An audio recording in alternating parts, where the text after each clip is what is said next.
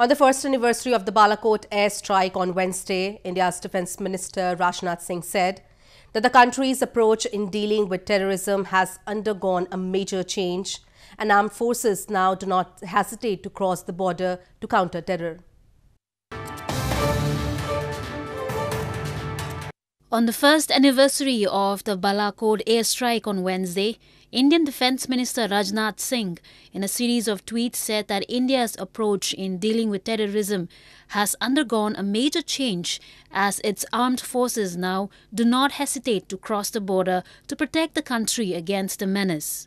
A fleet of Indian Air Force aircraft had struck a Jaish-e-Mohammed terrorist camp in Pakistan's Balakot on February 26 last year in response to the killing of 40 Indian paramilitary personnel in a suicide bombing in Pulwama in India's Jammu and Kashmir on February 14.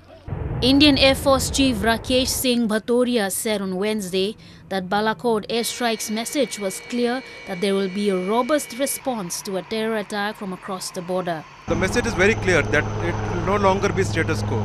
If there is an attack orchestrated from across, there will be a response and there will be a robust response.